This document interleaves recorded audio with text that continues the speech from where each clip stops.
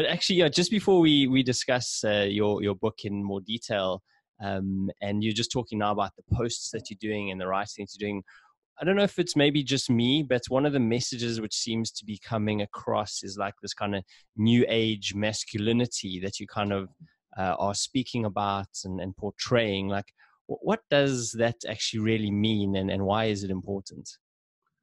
Well, I think it's important because I think we're living through an incredible era with Time's Up and Me Too.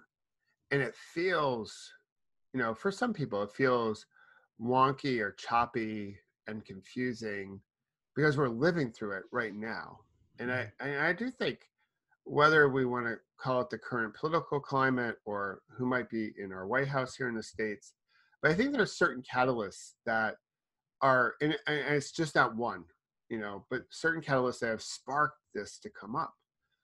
And for us to have greater awareness around, the opportunities that we give to women, what it means to be a male today, a guy today, equal opportunity for people, diversity on many fronts. Like it's all coming together. And I think the internet's definitely helped us out to say, hey, like, oh yeah, like before I just thought I was like the only one. Now I can like go online and see I'm not the only one. There are people like me.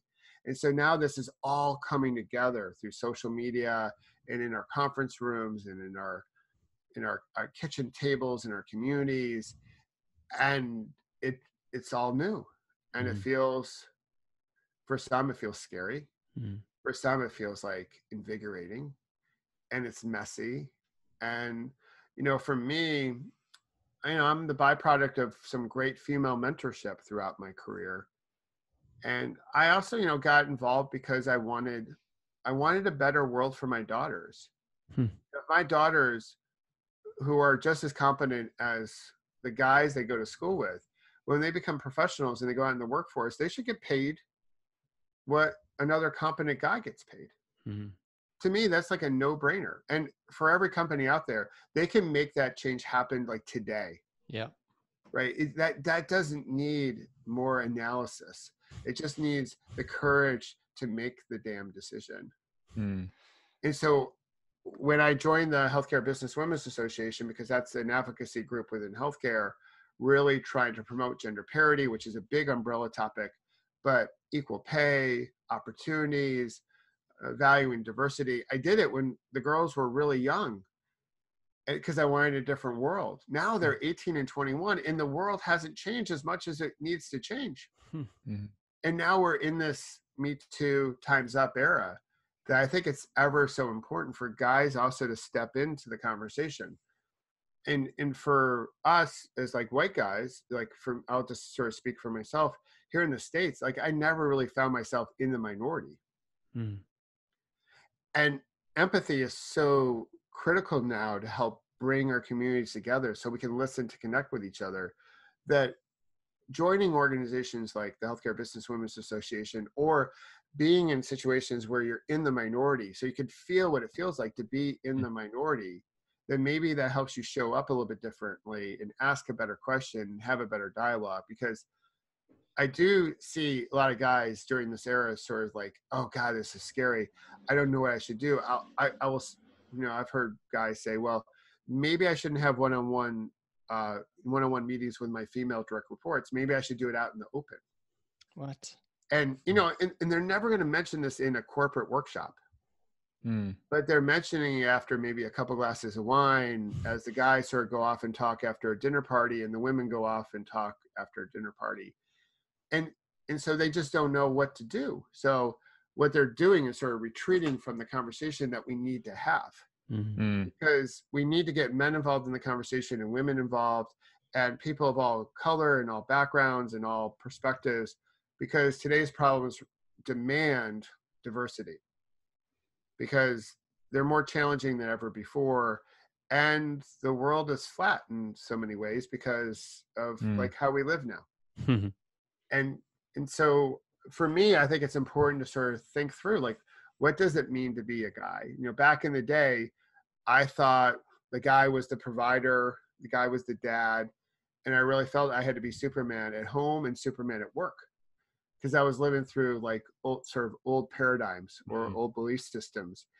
And I was living that way, but I was also pouring a whole bunch of stress inside of me.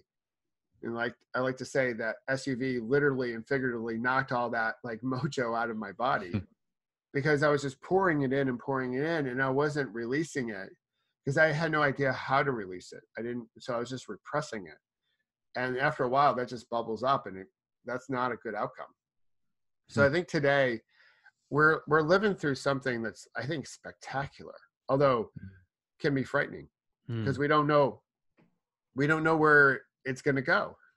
But I do know is that if we all lean in and have a conversation, what it means to be a man today, how can we work with our female colleagues and not be their rescuers? You know, women don't need to be rescued. You know, sometimes they need for us to get out of their own, you know, for us to get out of their way. So, but what does it mean to be a male ally at work, or a sponsor, an advocate, a partner? How do we have better conversations, not only between men and women, but just across the board? I think it's an incredible time. And I think if our generation, you know, sort of like Gen X, maybe some of the younger baby boomers, even the millennials that are coming up, if we can have a better conversation at work, we can change work for future generations. And as I mentioned earlier, if we change how we work together, I feel very confident that we're going to change how we live together because we are spending so much time at work. Totally. I guess, you know, from my perspective, I can understand why it's tough and confusing for some people, because on the one hand, you're celebrating your masculinity and your, you know, that's an important aspect.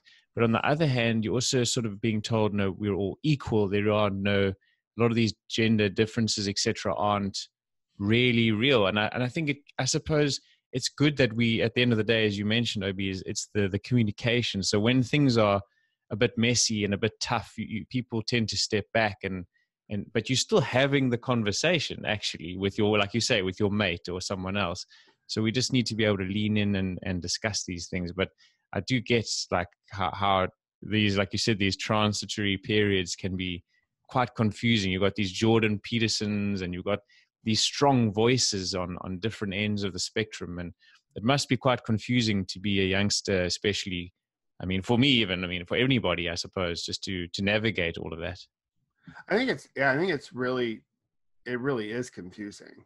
And many of the guys today, they didn't necessarily create the problems of the past, you know, because they weren't around.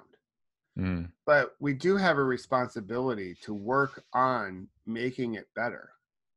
Yeah, so we didn't spill the milk, but you know what? We're responsible for cleaning it up, at least part of the way. Like, you know, again, not to make it up like the guy has to do it all. Together we do it. Having that responsibility or accountability. And I think it's very possible we can have multiple definitions of what it means to be a guy. You know, and where in the past there was probably like one dominant view of what it means to be a man. Waking at dawn, packing the gear, September tour and up in the air. Stop at the toll, digging for change, snowy Cape Fold mountain range. Gotta be quick, so